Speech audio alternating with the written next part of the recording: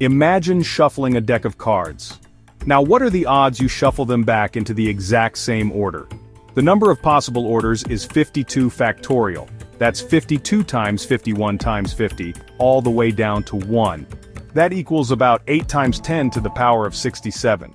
To put that in perspective, if you shuffled a deck once every second since the birth of the universe, you'd still have barely scratched the surface of all the possibilities. The odds are so low it's practically impossible. But let's make it even crazier. Your body contains around 37 trillion cells. Each cell has about 100 trillion molecules. Multiply that out and you're carrying roughly 10 to the 27 molecules. That's a 1 followed by 27 zeros. Sounds huge, right? But the number of possible card shuffles is 10 to the 40 times bigger than that. Now zoom out to the entire Earth. Scientists estimate Earth has about 1.3 times 10 to the 50 molecules. Still nowhere close. A shuffled deck has more possible outcomes than all the molecules of our entire planet. Now go bigger. The Milky Way galaxy.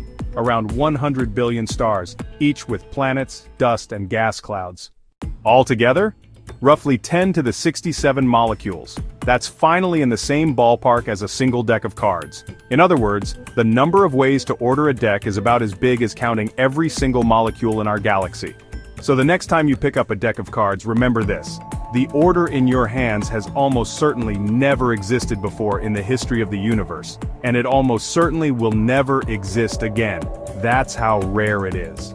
If you enjoyed this, subscribe for more mind-blowing math facts.